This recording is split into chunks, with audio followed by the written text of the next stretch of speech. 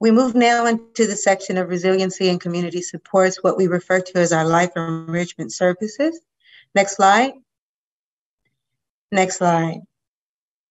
And just mentioning obviously that our life enrichment services intends to more directly address the service needs of Oakland families across the divisions that are listed here: our Human Services Department, our Oakland Animal Services, our Oakland Parks, Recreation and Youth Development Department, and of course our Oakland Public Libraries.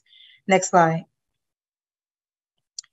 And across our community centers, we have an array of services and facilities that support the city's delivery to our residents. A total of 60 facilities across the center, and that would include 25 recreation centers, 18 libraries, 12 Head Start centers, 4 senior centers, and of course, our animal shelter, which performs an incredible amount of service supporting all activities citywide. Next slide.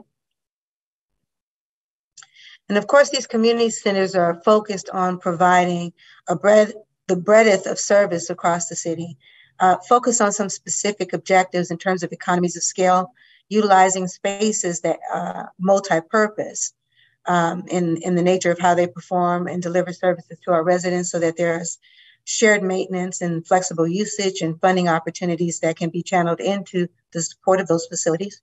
Focused on whole family services, again, joint use community centers such that multi-generational use can benefit from the use of these locations. There's the multi-generational, multicultural aspects in terms of binding the community across the number of wonderful ethnicities and cultures that we have here in our city, so that they may experience whole life experiences as they use these locations.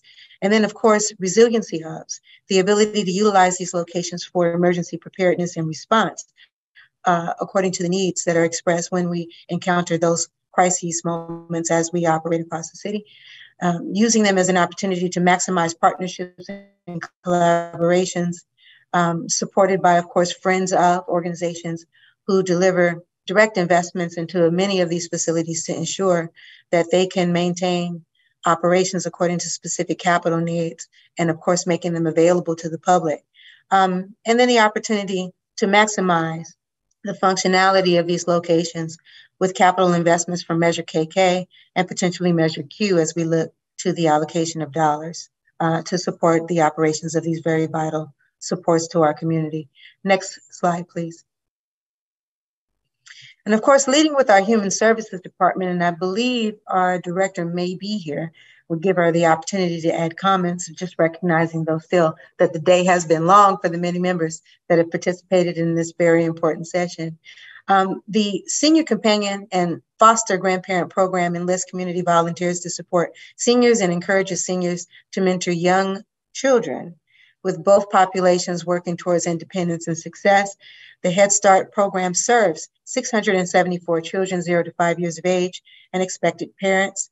I want to thank the Council of Past and anticipate the support of the Council present and being able to support the operation of our Head Start centers. And of course, our Community Homelessness Services manages community cabin sites, as well as linkages to Alameda County for specific services when we are dealing with our unhoused community, and an essential support, obviously, to the encampment management team as we look to address health and safety issues across our city. Next slide, please.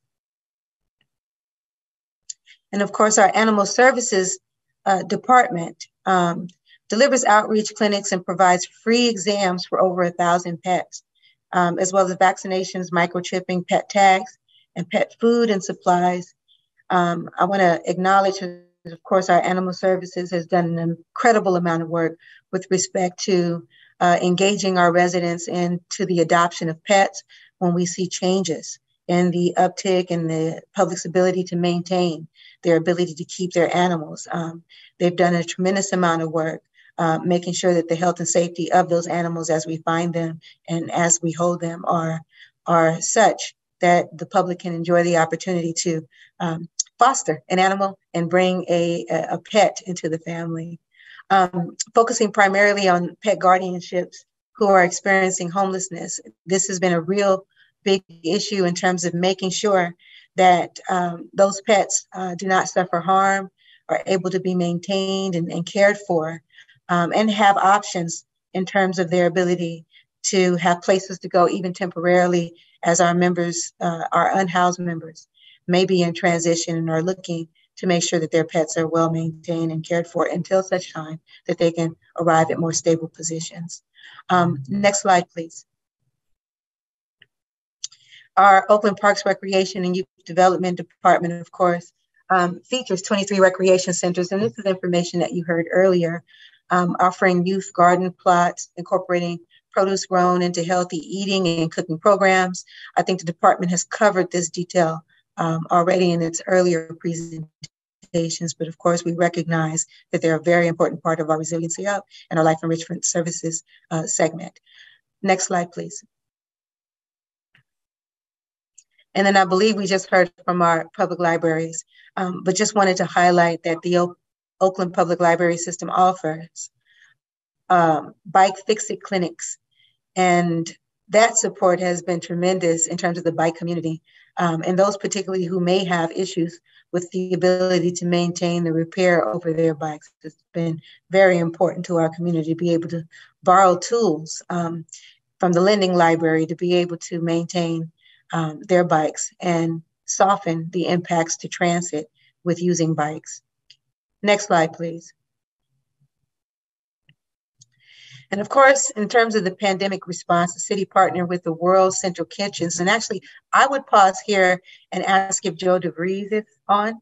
I think he does this presentation far better than I do, and he's done a tremendous amount of work with World Central Kitchens. Joe, are you on? I am. Thank you so much, Assistant City Administrator Simmons. There you go. That's my cue. You know, we wanted to just tie it together with a couple of year perspective for the council because of what everyone's been through. Talk about our pandemic response, recovery, and then resilience, and then we'll be done.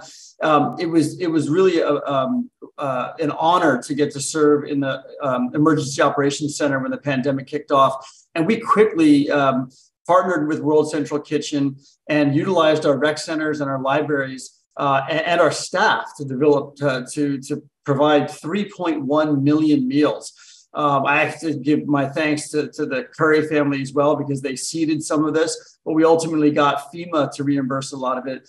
But it's an example of where our very human service focused staff from libraries, from parks, from human services became disaster service workers and got trained on that. And then we had the double emergency in 2020 of the wildfires, where we quickly switched to opening city libraries as respite centers. And as I mentioned earlier this morning, we're continuing that effort by installing more air filtration systems to see that we can continue to do that because we will see more wildfires in the future.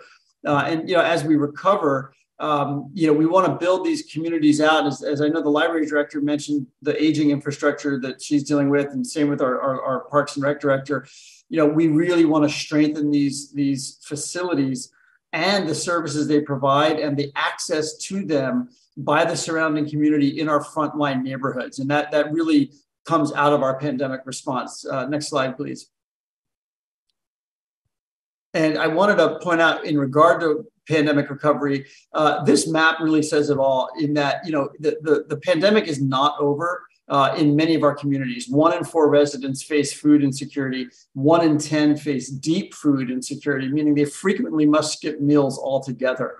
And the concentration of that is overwhelmingly located in Oakland's frontline communities, as this map depicts. And you'll find that if you overlay this map with a map of life expectancy in Alameda County, those same red areas have the lowest life expectancy, the highest asthma rates, the highest diabetes rates of diabetes.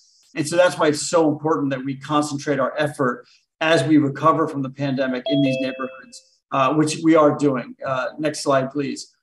And it's just to close from recovery is really to resilience. We want to make it so that the ongoing daily stresses that people experience that were highlighted by the pandemic we continue to strengthen people and communities to deal with. And so we've entered a unique partnership with Alameda County to build a food hub at Arroyo Viejo Rec Center. Of course, we're expanding the summer food program, as we mentioned earlier. We're developing a resilience hub at the Lincoln Rec Center. We're also looking at using other rec centers and senior centers for other food recovery efforts, including the West Oakland Senior Center, which will soon have a food recovery operation going on.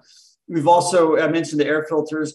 We're going to continue to use CIP dollars to upgrade these facilities to be all electric with solar panels and backup batteries so that they can operate during a shock to the system. But it's also really important on a week-to-week basis that they help us with the stresses of, that our neighborhoods feel. As we've engaged East Oakland neighborhoods in particular around the concept of a City Hall East, which is something the council directed us to do, we're hearing more and more about access to public gathering places where people can find out about jobs, can sit down at a computer that they don't have at home. And that's the sort of work we're doing at these facilities to see that they serve as community centers every day. And then they serve as that emergency center when there's that big shock to the system. And that, I believe, is it. Thank you.